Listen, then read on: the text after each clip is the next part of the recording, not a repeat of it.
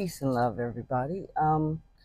So first of all, I want to just say I'm out here causing elevation. My dear sister Murph, Marie Antoinette, her brand. We had a time at the Head Wraps Yoga and Curves healthy living experience that was just in the past week, and I want to thank all the vendors, all of the speakers. Everybody was amazing. My partner and sister in prosperity, Simply Netfa, and I will do a recap coming shortly. It'll be posted. But before I can go any further, I just really have to say thank you, thank you, thank you. We are looking to do bigger, brighter, and more, engagement-based healthy living experiences for our community and abroad, right? So, listen, there's a lot of talk about following and being led and submitting. There's a lot of talk, and it's been, I had in my meditation reflection today that idea and those concepts came to me. And it really occurred to me that following someone is about trust. It's about trust. Submitting to someone's vision, their leadership. Let's stick with that, right? Submitting to someone's leadership is about trust. It's about the relationship and a feeling of safety and vulnerability, right? Which all leads to trust. It's about trust. When you hear people saying, I want a submissive woman, they don't understand relationship. They really don't. You don't have to ask for that. You just need to do what you're supposed to do. And I will say, though, many women have been abused and misused, more so than abused, misused to the capacity of they don't have the trust and the bandwidth to submit to individuals that are not showing that they deserve that level of engagement. They deserve that level of trust, right? So when you hear someone saying, well, this person or these group of people don't really submit, what are you doing your part to create an environment where, it's not really like a submission, like a subservient type of dynamic, but it's like, what can I do to help us become what we need to become? And following someone's leadership, whether it's in a group, whether it's an organization, whether it's a church, whether it's your spiritual community, or whether it's your relationship, or even, partnerships, business partnerships and connection. If the people have shown that they don't have your best interest at heart, I'm talking shown, not what they say. Got to watch what people do. If the people have shown that they don't have your best interest at heart by their actions, if they have shown that, they're really parasitic and taking, as opposed to seeking how to nourish you and lift you up as well, like a reciprocal engagement, a reciprocal relationship, then you can't really, I'm not going to say what people can't do, but it's inappropriate to expect a person to follow that type of leadership. It's inappropriate because following is built on trust. I trust you. I trust that you are not going to drive us over a cliff with your behavior, with your words, with your actions, with your whole thought process. I trust that you have your best interest at heart and my best interest at heart. But if the person is not following, there is a level of trust that has been broken in following. Now, that's not to say that people don't have the responsibility to heal whatever the traumas were that broke that button. But people, especially, let's talk about male female dynamics for a minute. If a person is in, people are in a relationship, and you know that this is a good person and a person who you can build with, then part of creating the longevity and the beauty of that relationship is loving the person as they journey through a state of understanding how to trust, is showing them that you have their interest and their heart in the highest esteem, so that the trust can be rebuilt for y'all's dynamic. Because people bring the misuse, the injury and the baggage of being misused to relationships. They just do, whether they're business, etc. Right? So if a person realizes, well, listen, this person has a lot to offer, they're a good connection, and I see, them following is a challenge. Let me just show them it's okay. I'm not going to lead them over a cliff. Let me be true to my word. Let me do what I say I'm going to do. Let me show the person that I have their interests. I got them. I got you. And I'm showing it as opposed to my words being empty. So when y'all out here talking about, are you easy to lead and can you follow? Yes. But who? Right?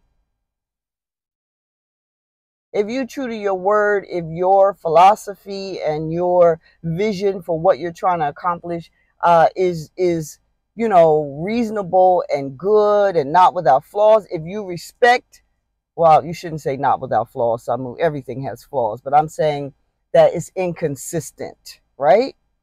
If you respect the person and they are showing you that their trust is, that they are seeking to earn your trust, then you follow. Nobody have to ask you about that. Nobody has to say, well, I want to lead. Okay, let's see what you got. But, let's understand, leadership and following is about trust.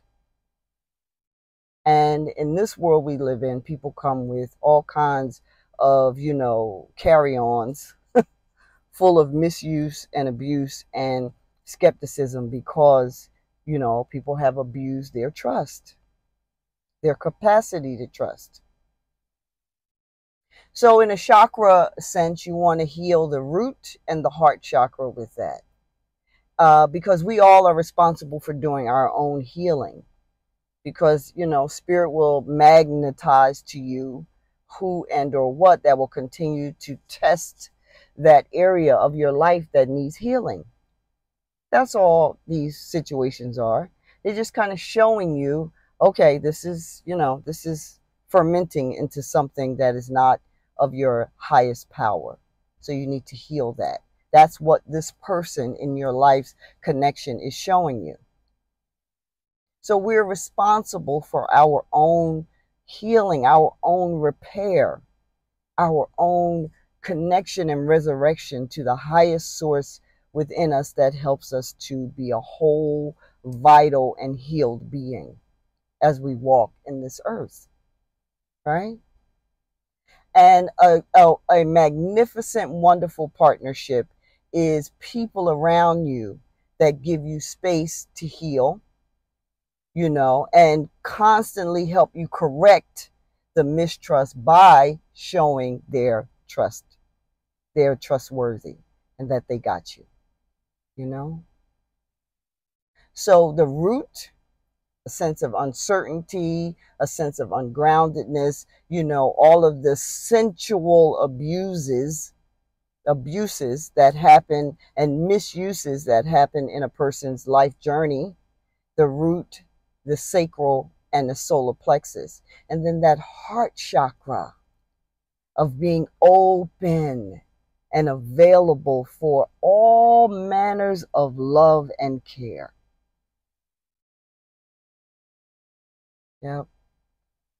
Those are the two main chakras that you really want to work on, and work on healing whatever is dented, bruised, broken in you regarding your capacity to trust and your capacity to magnify people to you who are consistent and concrete in their word.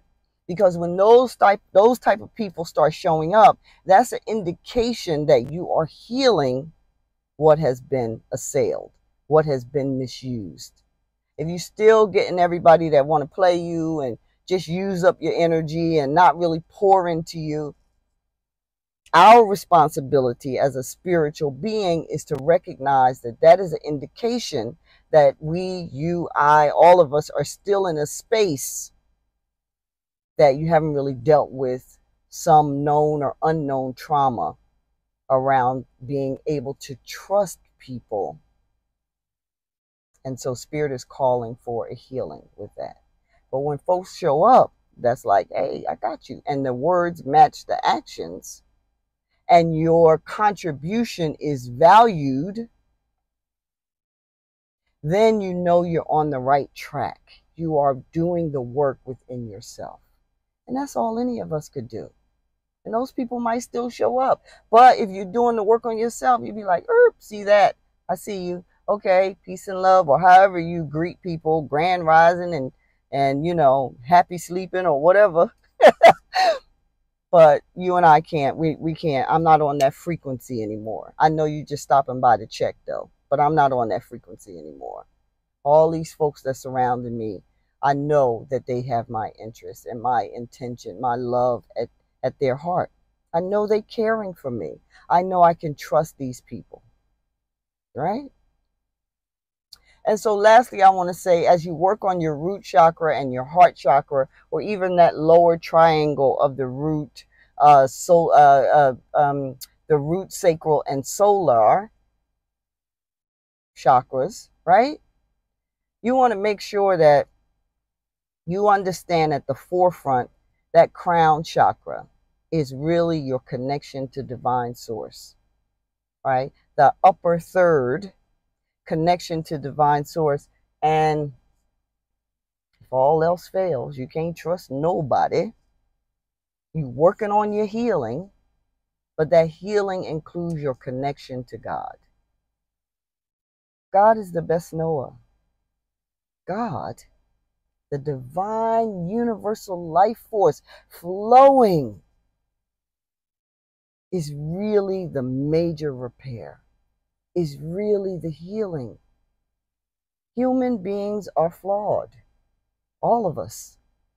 And human beings are workers of whatever trauma you need to heal in your life. So you lean on the God divine energy within you, whatever your spiritual practice is, and seek strength and fortitude in healing those energies that have led you to a space of being distrustful and fearful and disconnected from, the capacity to be light and loving, because you are in a state of distrust of people around you, right? It's God. It's God. And it's you manifesting your energies as divine source that is the real healing magic, is the salve, So yeah, we can follow. We could be led, but by who? And for what? All right? People who want you to follow without any contribution to your well-being are not really taking in. A lot of times people don't own up to what they have created or what they've contributed to as to why a person is not really following them, or not really, not really leaning into their leadership. What's your contribution to why this person isn't following you the way you might want somebody to follow you. Right? Part two. Peace and love.